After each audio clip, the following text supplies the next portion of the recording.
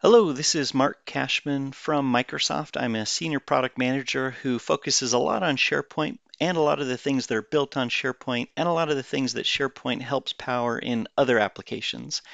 And one of those other applications that's squarely built on top of SharePoint is Microsoft Lists. And now that we've also moved one of our technologies, Microsoft Stream, onto SharePoint, there's some great integration between Microsoft Lists and Microsoft Stream, with the glue being on SharePoint. And this is really the value of watching and sharing videos or audio files in a really easy way. And something as simple as the name hopefully implies, playlists.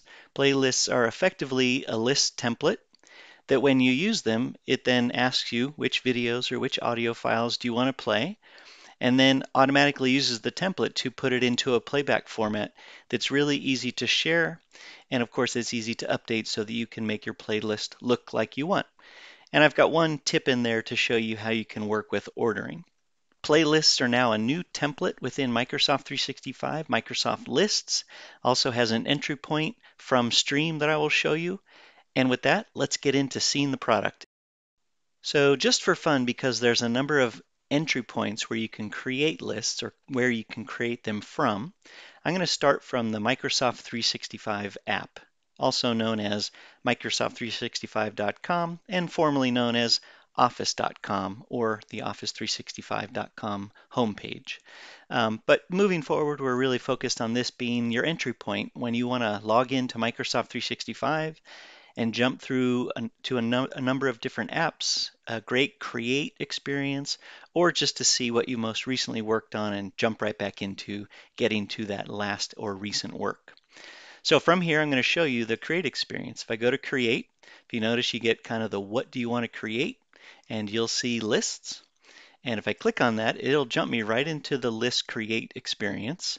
And just to get to the chase, we're going to choose and pick the playlist template that's now among all of the variety of templates, and of course different methods that you can create a list from blank, from Excel, of course using one of the out-of-box templates from Microsoft or even your own custom templates.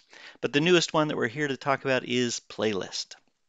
You get a peek ahead, and this is really the structure of the list itself. You'll see that once I create it and add files, there's actually a unique user interface that's really nice for playback, as you would expect, so that you can click from one video or audio file to the next within the playlist, but right there in line to watch the video. But you get a little glance ahead of what the playlist list template will do.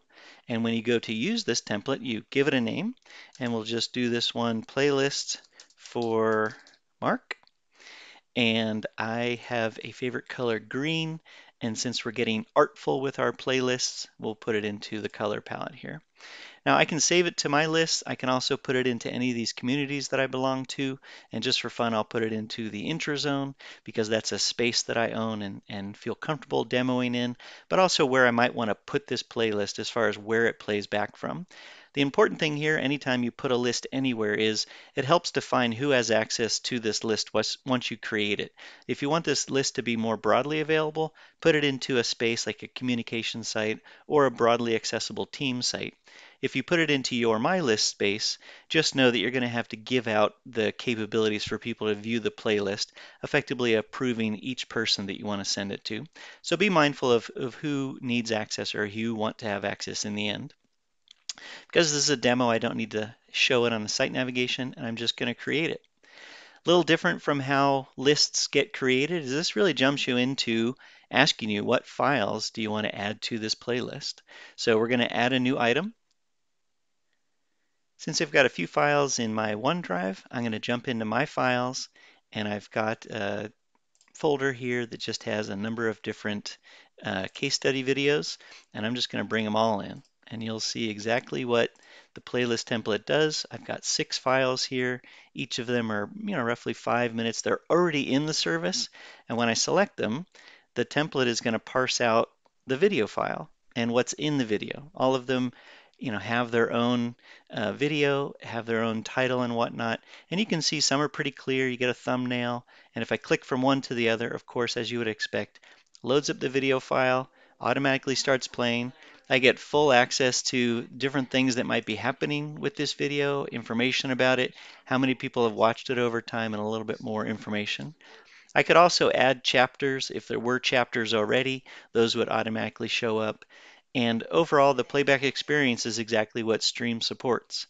And the playback player gives me all the functionality of what I want to do with noise suppression, playback speed, any of the other capabilities that are available to me. And of course, I can always go full screen.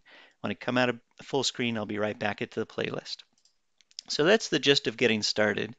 Creating a playlist is very easy. You just choose the right template called playlist, add your files, and pretty much you're done. But just to show you a little bit more under the covers, you'll notice here this is the view playlist. So it's really a view that's showing me here, or one of the views. If I go to all items, you'll see there's a little bit more of who uploaded it, the thumbnail that was generated or was already there in the file itself because Stream generates a thumbnail. And if I go into this, you'll see just like any other list, this is a list item. And if I want to go in here and adjust this so that the title is a little bit cleaner, I can go in here and adjust the auto title based on the name of the file so that it's a little bit cleaner. Save that down. If you'll notice, it changes it here. And more importantly, when I go back into the playlist view, it's a little bit cleaner for the person that I'm going to send it to. So I would do that for all of these, but for the sake of time, I'm just going to jump to another playlist that I had created just to show you one that's a little bit more cleaned up, and of course, a couple other things that I wanted to highlight. So these are all of the keynote sessions from the European SharePoint Conference 2022, and you can see the default name here was that what I named the file. And actually, these are mostly or all audio files that I've added a thumbnail to, and the way that they then show is looks like a video, plays like a video, but is really just giving me the ability to go to these different chapters with a graphic that I chose. And so this just highlights a little bit of a cleaner playlist, but also one where I've used audio files with their own thumbnails. And this is what it looks like to jump around to the different uh, topics and the different chapters. If I wanted to go to another uh, video file that's in this playlist, it automatically starts playing. I can jump into the chapters and I can see, oh, it doesn't look like Scott talks until this time. So when I click on it, Hey friends, I may or may not have forgotten how to do this. It has been a few years, so if you'll bear with me, I may be a little bit rusty. so that was a great talk by Scott. And in essence, this was the easiest way for me to put this collection of audio files, they could have been video files or a mixture of them, and then share it out with other people who would be interested. So this has that full functionality of the stream player. You can see, a number of different things to set the settings because I'm the owner of the file. This is the thumbnail that I chose for Scott's talk. These are the chapters that I created because I turned chapters on and then created them. But it plumbs through now that file anytime it appears, really throughout Microsoft 365, but especially in the playlists, I get this nice full fidelity of the playback experience. Again, if I go from a playback view to an all items view, you get the simple list of what it looks like. But you can now see that I added one thing, which is the tip that I wanted to share. If you go into add a column and just choose it as a text column or a number column, whichever, and then you just call it something like order. This is a hidden field effectively to the playlist view, but for you, you can then reorder it. Right now, it'll only appear in the order that you upload them. So the Microsoft AMA file here was the first one that I uploaded, but I wanted to then reorient so it was the last one to play. So I just added what I called an order column, and then I chose to create the view that you see here, all items, to view from 1 to 5. And I could have moved the numbers around and just gone into the order. I do it from smaller to larger so that I get the right order. But you get the gist. If you add a column that you can then put in a number order, and if I wanted this order to change, I could change maybe the Microsoft AMI and the developer keynote, and I'll do that so you can see. I'll change this one to 4. And then I'll change this one to 5. And if our demo gods are with us today, I go and refresh this page. Our AMA is now bumped up, and within our playlist view, you can see what was the last item is now the fourth item. So it's pretty easy. It is something that we've gotten as feedback to be able to reorder them in some fashion. And that's my tip, just to go into the all items, add a column, title it whatever you want. I just titled it order, and then use numbers and just make sure you choose the smaller to larger or whatever makes sense for how you want to order it. And then that'll reflect how it looks in this all items view, but it also supports then when you go back to playlist view, the order that then they are in. So if I were to share this with somebody, they don't know anything about that ordering. They just know that they've got a nice offering to watch all of the keynotes from the European SharePoint conference.